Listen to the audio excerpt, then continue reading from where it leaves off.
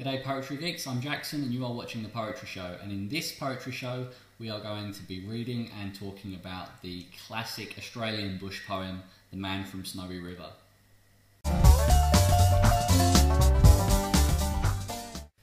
Okay, so we're discussing this poem today because it was a request from Paul O'Mahony. If you don't know Paul O'Mahony from Periscope in particular, and Twitter and WordPress, and he's all over the internet, he is a social international superstar, then please check out his Periscopes are live pretty much every day on Walt Whitman, and they're fantastic broadcasts and everybody should check them out. And you can also catch up with him via Twitter, as I said before. So I'll leave a link to that in the more information down below so you can keep up with Paul. But this is a special video dedicated to Paul because I've started my own Periscope journey going through an anthology of Australian poetry, and it just so happens that this poem, this quintessentially Australian poem, is not in the anthology. There is a Banjo Patterson poem, but not this particular one. So I wanted to make a special video just for this poem and just to give it a place of honour on my YouTube channel. It's a little bit of a long poem, so I'll read through it in one go, and then we'll have a bit of discussion towards the end. And you'll have to excuse me as well because I am reading this from my computer screen because I don't have a paper copy of this particular poem, and that means my eye line is going to be slightly off. So if you find that disconcerting, then you can close your eyes and listen to me read instead. Okay, so this is The Man from Snowy River by Banjo Patterson. There was movement at the station, for the word had passed around that the colt from old regret had got away and had joined the wild bush horses. He was worth £1,000, so all the cracks had gathered to the fray. All the tried and noted riders from the stations near and far had mustered at the homestead overnight. For the bushmen love hard riding where the wild bush horses are, and the stock horse snuffs the battle with delight. There was Harrison, who made his pile when Pardon won the cup, the old man with his hair as white as snow. But few could ride beside him when his blood was fairly up. He would go wherever horse and man could go. And Clancy of the Overflow came down to lend a hand. No better horseman ever held the reins, for never horse could throw him while the saddle girths would stand. He learnt to ride while droving on the plains. And one was there, a stripling on a small and weedy beast. He was something like a racehorse undersized, with a touch of Timor pony, 3 parts thoroughbred at least, and such as are by mountain horsemen prized. He was hard and tough and wiry, just the sort that won't say die. There was courage in his quick, impatient tread, and he bore the badgered gameness in his bright and fiery eye, and the proud and lofty carriage of his head. But still so slight and weedy, one would doubt his power to stay, and the old man said, "That horse will never do for a long and tiring gallop. Lad, you better stop away. Those hills are far too rough for such as you." So he waited, sad and wistful. Only Clancy stood his friend. "I think we ought to let him come," he said. "I'll warrant he'll be with us when he's wanted at the end, for both his horse and he are mountain bred. He hails from Snowy River, up by Kosciuszko's side, where the hills are twice as steep and twice as rough, where a horse's hoofs strike firelight from flint stones every stride. The man that holds his own is good enough. And the Snowy River riders on the mountains make their home, where the river runs those giant hills between. I have seen full many horsemen since I first commenced to roam, but nowhere yet such horsemen have I seen." So he went. They found the horses by the big mimosa clump. They raced away towards the mountain's brow, and the old man gave his orders. "Boys, go at them from the jump. No use to try for fancy riding now. And Clancy, you must wheel them. Try to wheel them to the right. Ride boldly, lad, and never fear the spills. For never yet was rider that could keep the mob in sight, if once they gain the shelter of those hills." So Clancy rode to wheel them. He was racing on the wing, where the best and boldest riders take their place. and he raced his stock horse past them, and he made the rangers ring with the stock whip as he met them face to face. Then they halted for a moment while he swung the dreaded lash, but they saw the well-loved mountain full in view, and they charged beneath the stock whip with a sharp and sudden dash, and off into the mountain scrub they flew. Then fast the horsemen followed, where the gorges, deep and black, resounded to the thunder of their tread, and the stock whips woke the echoes, and they fiercely answered back from cliffs and crags that beetled overhead.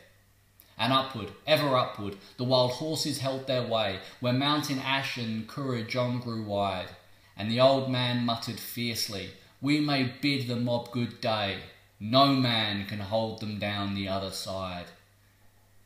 When they reached the mountain's summit, even Clancy took a pull. It well might make the boldest hold their breath. The wild hop scrub grew thickly, and the hidden ground was full of wombat holes, and any slip was death. But the man from Snowy River let the pony have his head, and he swung his stockwhip round and gave a cheer, and he raced down the mountain like a torrent down its bed, while the others stood and watched in very fear. He sent the flintstones flying, but the pony kept his feet. He cleared the fallen timber in his stride, and the man from Snowy River never shifted in his seat. It was grand to see the mountain horseman ride. Through the stringy barks and saplings, on the rough and broken ground, down the hillside at a racing pace he went, and he never drew the bridle till he landed safe and sound at the bottom of that terrible descent. And the watchers on the mountain standing mute saw him ply the stockwhip fiercely. He was right among them still as he raced across the clearing in pursuit. Then they lost him for a moment, where the two mountain gullies met. In the ranges but a final glimpse reveals, on a dim and distant hillside, the wild horses racing yet, with the man from Snowy River at their heels. And he ran them single-handed till their sides were white with foam. He followed like a bloodhound on their track, till they halted, cowed and beaten. Then he turned their heads for home, and alone and unassisted brought them back. But his hardy mountain pony, he could scarcely raise a trot. He was blood from hip to shoulder from the spur. But his pluck was still undaunted, and his courage fiery hot, for never yet was mountain horse a cur. And down by Kosciuszko, where the pine-clad ridges raise their torn and rugged battlements on high, where the air is clear as crystal and the white stars fairly blaze at midnight in the cold and frosty sky, and where around the overflow the reed beds sweep and sway to the breezes and the rolling plains are wide, the man from Snowy River is a household word today, and the stockmen tell the story of his ride. Now, in reading this, I realise I made a mistake, because I am recording in a room where there is a washing machine going. So I'm going to move, and hopefully it's not too distracting. Okay, there we go, a little bit more comfortable, and there'll probably be all sorts of inconsistencies with the audio and the white balance and all sorts of things, but this is not a professional show, so we can handle it. One of the things I thought I should say very quickly, if you have trouble kind of following the poem and the narrative of the poem, because it's a little bit long and you're hearing it, so you might not, not seeing it written down, it might be a bit hard to follow.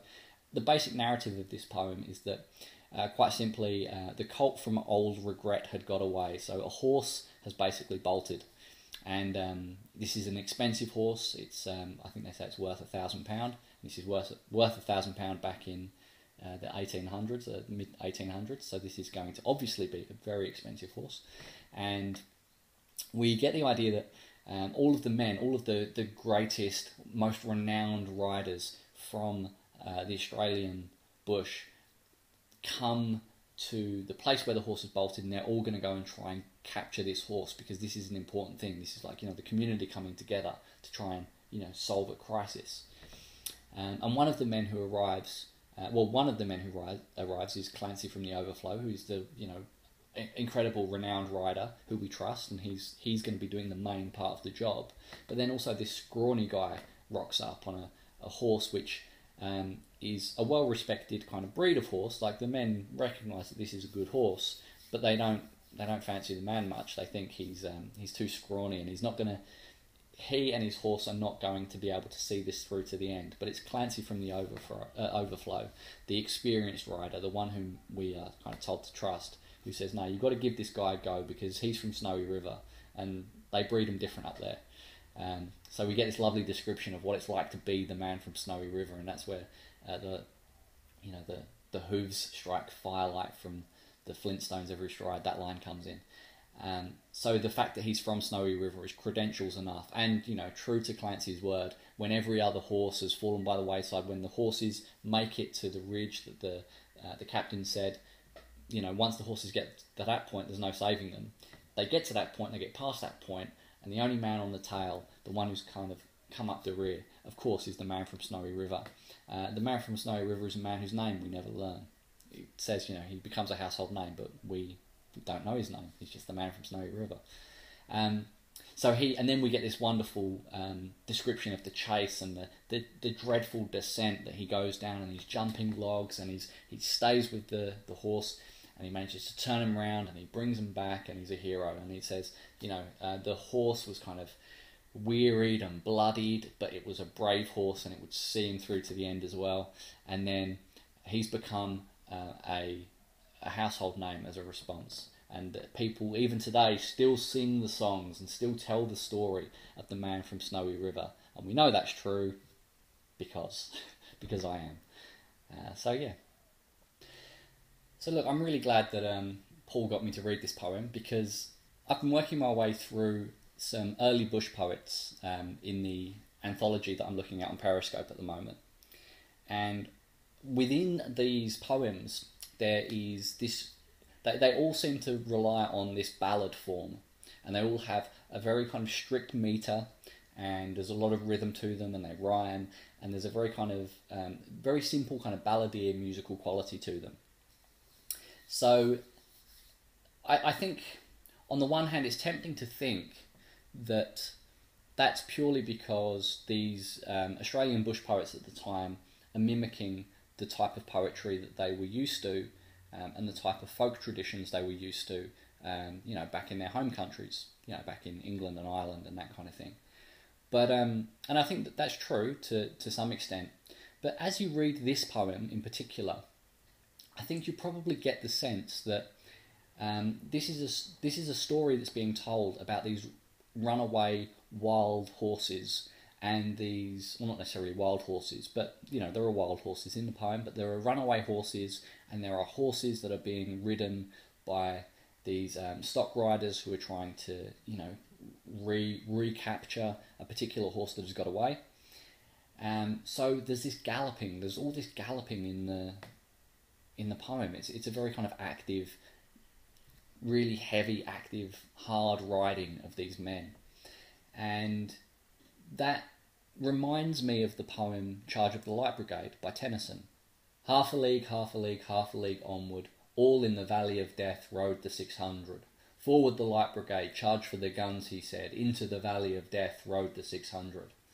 So this is a quick bit of Tennyson there. And the thing I like about the Tennyson poem is the meter of that, the rhythm of that it mimics the charge of the Light Brigade, of the horse's hooves. And the same can be said of this particular poem, The Man from Snowy River. There was movement at the station, for the word had passed around that the colt from cold regret had got away. It's it's got that movement to it. And then I was thinking back, I was like, well, maybe this is the metrical pattern that fits ballads. So it makes sense that, Australian poetry has that in it. So there is just, it's driven by the form, if you can excuse the pun, it's driven by the form. But then all of the poems I've read so far in this Australian anthology, and in this one as well, The Man from Snowy River, also include horses. So the content of the poems is discussing the life of these Australian bush poets and their common experiences, and one of their common experiences is the riding of horses. So maybe I'd like to imagine that maybe there is something in the nature of their day-to-day lives, because so much of their life is conducted on horseback, that rhythm, that rhythm just gets in their bones. It becomes almost like a heartbeat to them. And just as iambic pentameter, which echoes a heartbeat, that ba-bum, ba-bum, ba-bum, ba-bum, the riding of a horse, the ba-bum, ba-bum, ba-bum, ba-bum, of riding a horse, also, it gets into their bones, and it becomes a rhythm of their life. And then that rhythm works its way out into their poetry. So it's easy to look back on these old poems and think they're just copying an old form.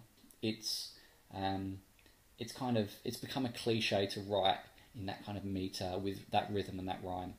But I wonder if there is something to be said for the fact that the rhythm of their life is captured by being on a horse, and that comes through in their poetry.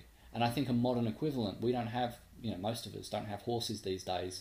The modern equivalent of the horse would be our cars, and the stop, start, and the traffic lights, and the traffic jams. And I wonder if that coincides with the advent of free verse. I wonder if the stop-start nature of our modern transportation accounts for the stop-start nature of our modern poetry. I don't know. I mean, I am not a scholar, and there is a study in there to be done. If someone can show me the graph showing the correlation in, automobiles versus modernist poetry and free verse, I would love to see that mapped, because I think there is something in that. I think I'm a genius, and I've just uncovered the secret of poetry. It's all about transportation. So, which now makes me wonder, what poetry do you have when you're rowing a boat? Is there a particular... Anyway, I digress. So that's something I love the rhythm in this poem, and it's easy to dismiss the rhythm as a nursery rhyme or a very naive folk ballad, but I think the retaining of those elements of people's lives is fascinating, and that's something I've really connected with in the Australian bush poetry I've been looking at. It's this record, this oral record of history, and I love it. So yeah, and I think it's beautifully written. Some of the language in this is absolutely wonderful. One of the lines that really stood out to me, when they're first describing the man from Snowy River, and they say, "The hills are twice as steep and twice as rough, where a horse's hoofs strike firelight from the flint stones every stride. The man that holds his own is good enough." That idea of every time the foot of the horse hits stone, it sparks fire. I mean, the vivid imagery in that, this idea that there's almost like it's got this mechanical, fiery, dragon-esque power to it. And I think that's amazing. I think that's a really incredible thing to say, that a beast of this power is being ridden by this scrawny man from Snowy River, and the fact that because he's on one of these mountain horses, we know he's going to be good to the end. So I think it's just wonderful language in the poem like that, which I really, really enjoy. Anyway, if you've enjoyed this poem, if you particularly enjoyed this poem because of its Australian bush poetry quality, then I would recommend that you do actually try and catch me on Periscope. I'm not entirely sure how frequent I'm going to be, but if you want to follow me on Twitter and then follow me on Periscope, you should be able to see as I make my way through this poetry anthology. The replays for those can also be found on catch.me /poetry show. So the dynamic of that's a little bit different. If you're not familiar with Periscope, it's me basically doing this, but I'm also getting comments in real time live from people who are viewing, and I'm trying my best to kind of answer questions and to engage in conversation with them. If you're not watching it live, it's a little bit of a weird dynamic, because you're watching something that was live and you're kind of watching a conversation that had happened. So I'm not quite game enough to put them on this YouTube channel, but if you are interested in following that, you can check out the catch.me. Or you can catch me live on Periscope, and you can engage with me live on the air, and I would be happy to talk to you. If you would prefer to engage in a slightly more introverted way, then by all means you can leave me a comment in this YouTube video, and I will be very active in the comments, so I'm happy to continue discussions there. If you've enjoyed this series of analysis of poetry, if you've enjoyed learning how to write poems as well, then you can subscribe to this channel, or you can check out either of those playlists. And I usually have a little end card over here that says click up here to subscribe and click down here to see one of my other videos, but that takes too long to edit and to compress, and I can't be bothered doing that today. So I'm just going to have this kind of weird floating click here and you'll be taken to those places, and they're live annotations within the video, so that will work. Anyway, thank you for watching, and I really appreciate your company, and I will see you next time.